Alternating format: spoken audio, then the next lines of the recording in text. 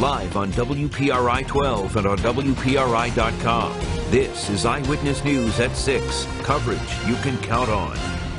The Target 12 investigation, free ride, getting results. A bill to crack down on toll evaders is now law.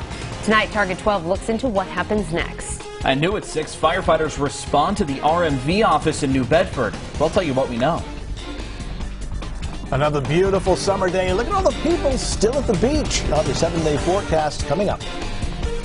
First at 6, new details in a Target 12 investigators exclusive free ride. As we first reported, tens of thousands of motorists a year never pay the toll when they go over the Newport Pell Bridge, racking up millions of dollars in unpaid tolls, fees, and fines. And now a bill crafted to crack down on toll scofflaws has been signed into law by the governor. Target 12 investigator Tim White first revealed the loophole in the law in April. He joins us now with what happens next.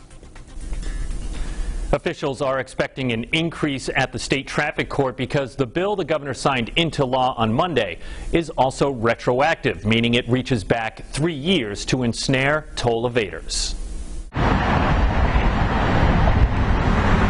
On average, 88,000